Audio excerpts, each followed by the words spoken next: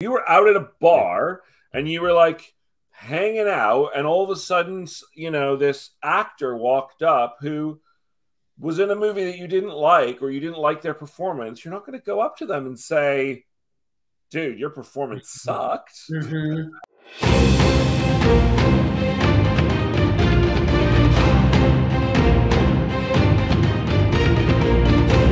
I think there's something to, because I've been experiencing something in the last 48, 72 hours with regards to social media. So I wondered if we could have a little talk a bit about social media as a writer and how it helps and how it potentially harms. All right, great. Well, go for it. So, as you know, but I had my first viral tweet. Yeah. What's it up to now? It's up to 8 million views and 20,000 replies. Wow. And it was just one of those funny things of do something with, like, just being silly in the moment. And it was making movie title less intense. I'll go first. Mission Possible. Linda Carter, Wonder Woman, retweeted and replied to it. Patricia Cornwell replied to her.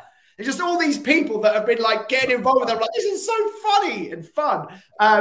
Anyway, so social media, I think, can be a great boon.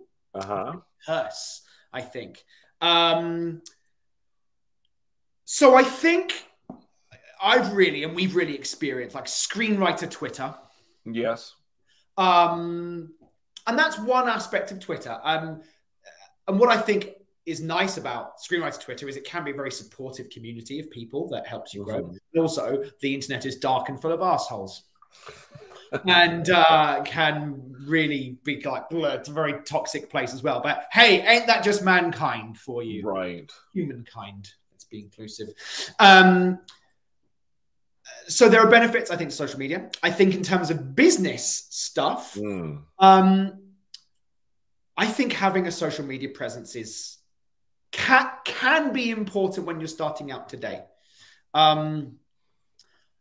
Obviously, we're doing some social media right now. I think there's great benefit because I think it allows you to engage with people in all aspects of the industry. That could be directors, that could be other writers, it could be managers. I don't know that many agents on Twitter. I don't think as themselves. There are definitely a few managers on there who have taken a great interest in finding clients from social media. There's Screenwriter Reddit as well. We're on there from time to time. So I think there is benefit in, you know, getting things out there. People start to talk about scripts and share scripts. I think that's very positive as well. I think the negatives of Twitter are, or again, let's just say social media, I think you have to be on your best behavior at all times. And I'm going to extend that, and something we've talked about, and I actually vaguely remember them talking about this on Script Notes as well, which is if you see a movie or a TV show and you don't like it, don't talk about it on social media. And it's tricky, isn't it? Because I know for a fact that before I was a professional screenwriter, I would absolutely do that. A bunch of movies. You go and see a movie, you go online. I hated this. You know, I think you need to not do that. I'm not saying you can't have your opinions. Have your opinions. I just would be conscious about sharing them in a very public forum like that. Because why, Ben? Why might you not do that? Why? Well, I mean, I think it's rather obvious. I feel like people, you don't know who you're going to meet or who worked on that project or who might also be on that particular social media platform and go, fuck this guy or fuck that girl. Like, why? Like, who cares about your opinion? Yeah. I mean, look, there are a lot of people online. I have a very kind of mixed feeling about all social media. Yes. I did not really do anything with Twitter for a very long time. It was only leading up to our release of The Princess that I decided, okay, I should probably go online and start to do some self-promotion. Totally. Yeah. And, you know, some people get a lot out of it and really, really enjoy it. And I think that's great if you do. And it can be a great way to network yourself. But there are people on there of significant importance. There are studio heads on there. There are big producers on there. There are big directors on there.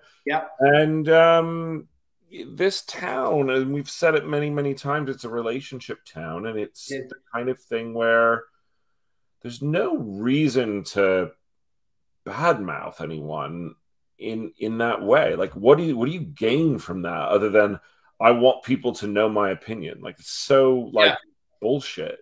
Now, part of my problem with social media, period. If there's praise for a project, for a show, for a movie, totally do that.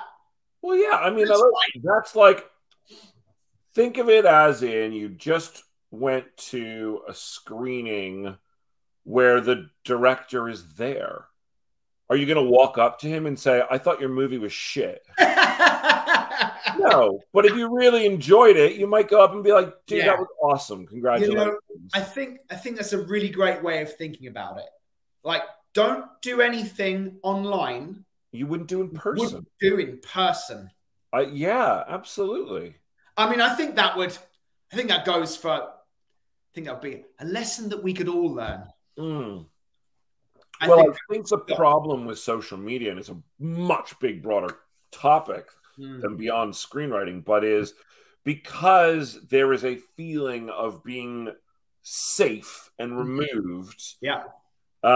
People feel as though it's not like you're right in front of that person. And so you can say whatever you want to say. And all social graces and all politeness goes completely out the window, and tact and everything else that we, as people in polite society, prefer to how we like to behave, especially if you want to be friends with people or make a network of any kind. You just wouldn't behave that way. If you were out at a bar and you were like hanging out and all of a sudden, you know, this actor walked up who was in a movie that you didn't like, or you didn't like their performance, you're not going to go up to them and say, dude, your performance sucked. Especially if you'd like to get to know them because you want to, like, maybe use them in a project one day. Or just the potential of. The potential of. I mean, like, maybe. Yeah. Like, you don't know. The thing is, you just don't know where your paths will cross. This town is so small. So small. It's so small. And even if you don't live in Hollywood, the industry is just small. Oh yeah. I mean, I literally just my uncle had me over. He lives in Burbank, and he had me over for an afternoon thing he was doing with his neighbors. And one of his neighbors, in fact, his direct next door neighbor, and I were in acting class together 15 years ago. Yeah, totally. She's in casting now. I'm a writer now. It's like, it's such a small world and small town and small business.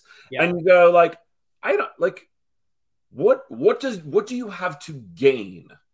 I like to think about that before spouting off my mouth. You know, it's like, why are you saying this? You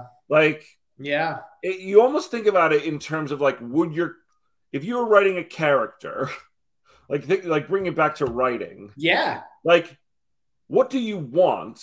And would you actually say it if there's nothing that you want from it? It's a really great way of thinking about it, isn't it? It's like, what's my character's motivation? What is your motivation for saying these things? My character's just an asshole. Well, that's what you're portraying. That's the thing. If I was writing a character who went online and talked shit about people all the time, right, that character, I would only be doing that because I wanted to show how much of an asshole that person is, or arrogant or egotistical or whatever. It's like, yeah. you know. And here's a great question that's just come in right now. Among the recent Golden Globe noms, who has a bad rep off screen? None of them. They're all wonderful people. Yes. They're all great and wonderful people. And I've got nothing bad to say about any of the nominations whatsoever. Yeah.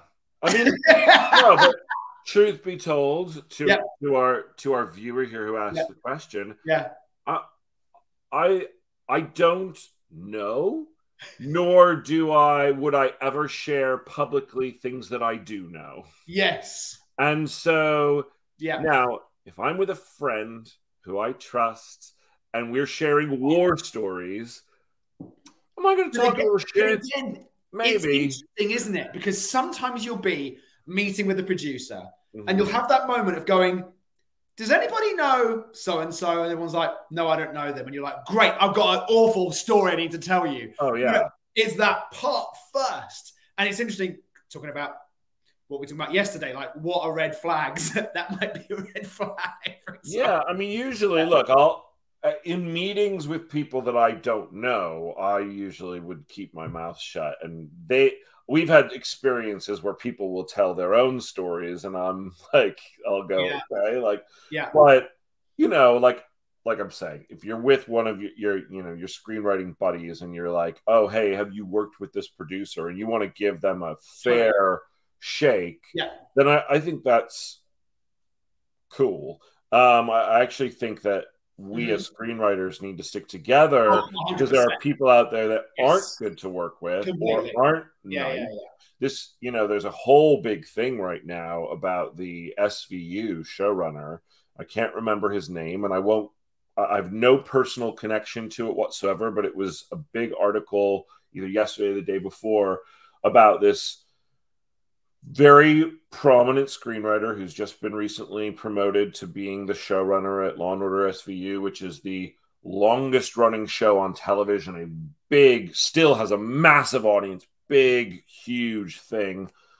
And all kinds of people started coming out of the woodwork saying how horrible he is to work with. And of course, he denies it. And I have no experience, and so I am not commenting on one side or the other. But what's interesting about that is, like, I do feel like it's important. We have now seen in the last 5 or 10 years really horrible people get canceled in this businance for good reasons. People who the Scott Rudins and called out for bad behavior. And so and I think that's slightly different. This is different, but and I don't think that that's a social media thing, but I will say that social media can translate into smaller and private groups. Well, it's interesting. I think private groups are better places for that. There have been examples on social media of calling I people feel like you hear it more in TV of people going, I worked for years on this show, and this person was an asshole, not just to me, but to other people. And and I need to make this public. Yeah, sure. And again, I think coming down to what we're talking about as part of this, I think we're going to see a real end to toxic showrunners because of that. Yeah. Of the rightly so, the fact that people could be able to call them out and say, hey, but obviously in this world of social media, it's very easy for things to go public and to spread very quickly among people in Hollywood. And that's, again, in those particular circumstances, these people are going, I don't want to work with this person again. Right.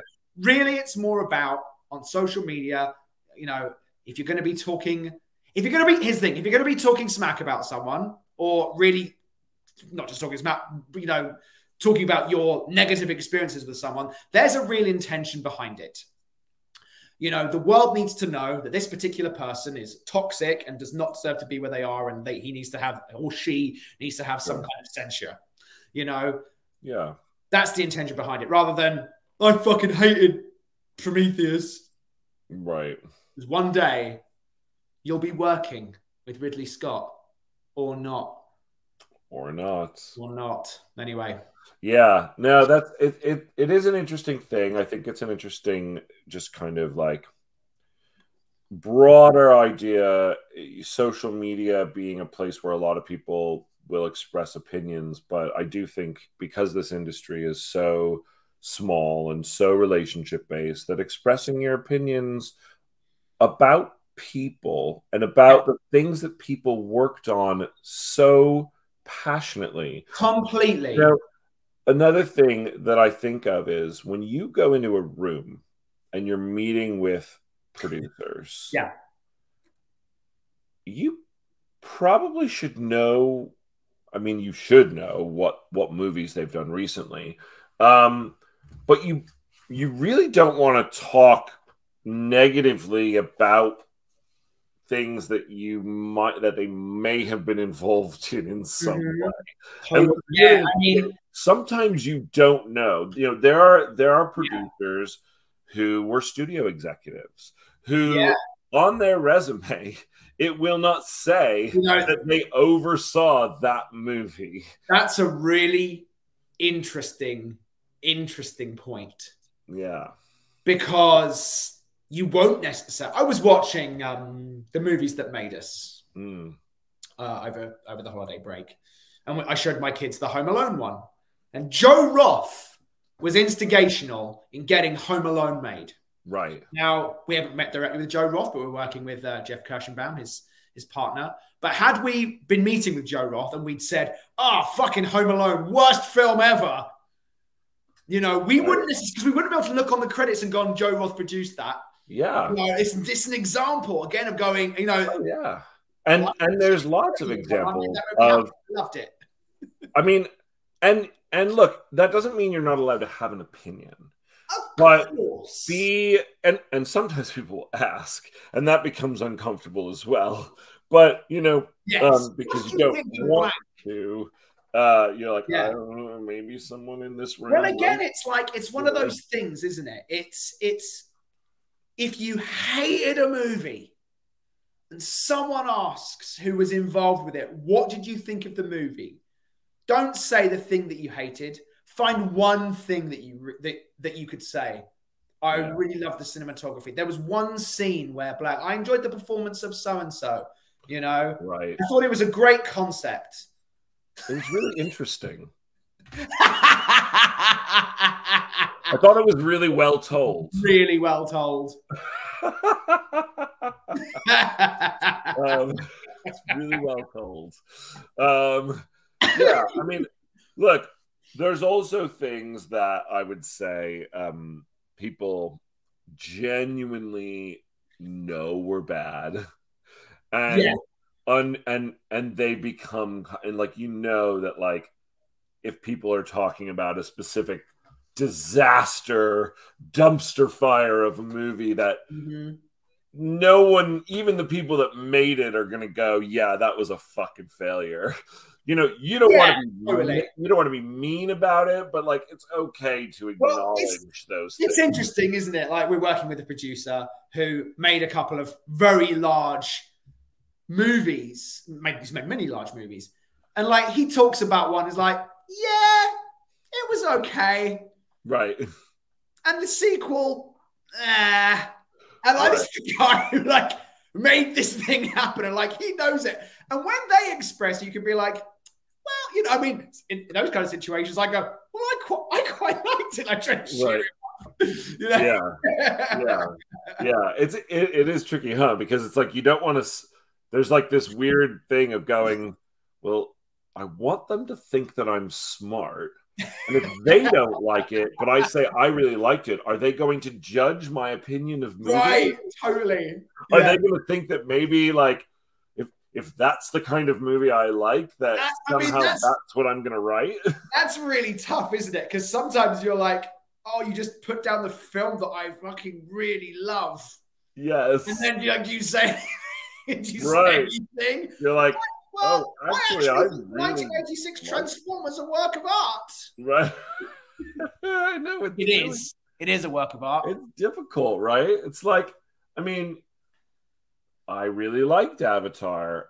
I think some people definitely didn't. If I was in a room with a producer and someone was talking about how they didn't like Avatar, yeah, I don't know what I would say. I'd probably just go, yeah, I've heard a lot of people didn't feel that way. You know? Avoid the question. Avoid. Step away. Danger. We obviously diverted from the social media idea. But it becomes about being truthful and about sharing your opinion. Expressing your opinion in the world. So I think Too Long Didn't Read on social media, if you didn't like a project and you're posting as you, don't do that. If you love something, go right ahead. Basically, create an anonymous account so that if you really feel the need to have be a dick, do it anonymously. Yeah, create a dick account. Too Long Didn't Read, create a dick account. I just don't understand the need for people to do that. I get that there's like, that's a whole other conversation. There's need for like people to get a reaction out of people. Like somehow that like is fulfilling. Some people just emotionally engage with drama and they love to create drama and they love to be involved with it. It kind of satisfies something in them. I do. I'm not one of those people. Nor are you, Ben. Nor are you. No. One of the reasons I love you. Oh, yeah.